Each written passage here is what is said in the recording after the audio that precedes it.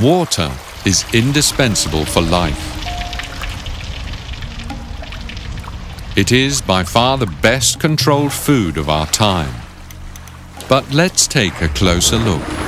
Water is full of life, full of microorganisms such as bacteria, fungi, and yeasts. A single glass of drinking water may hold more than 10,000 bacteria and up to 10,000 microorganisms per square centimetre may live on healthy skin.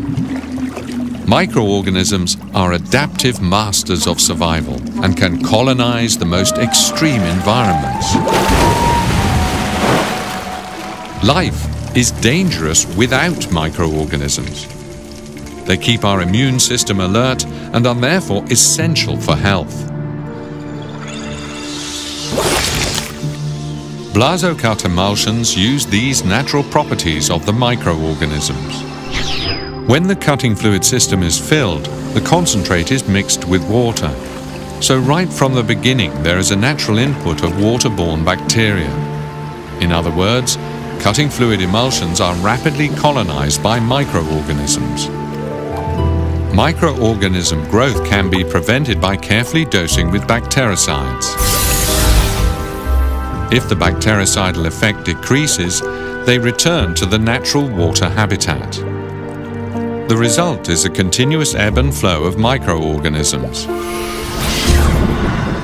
The maintenance effort for these kinds of systems is higher than for a Blasocut system. How much bactericide has to be added by whom and when? Blaser deliberately excludes the use of bactericides in Blasocut emulsions. The Blasocut Bio Concept also regulates the population of harmless primary water bacteria in the emulsion to prevent the growth of undesirable foreign bacteria. These so-called primary bacteria naturally overcome undesirable bacteria. The primary bacteria overcome the other bacteria by consuming the available nutrition, thus limiting and defining overall bacteria growth. When no other nutrition is contained in the emulsion, no further microorganisms can grow.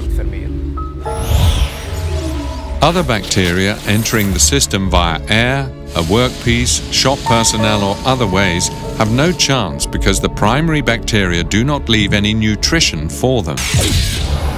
For more than 40 years, the Blasocut Bio Concept has successfully been used all over the world. The data and the experience on site prove the primary bacteria concept right. Studies, for example, by the Hygiene Institute in Heidelberg in Germany confirm this.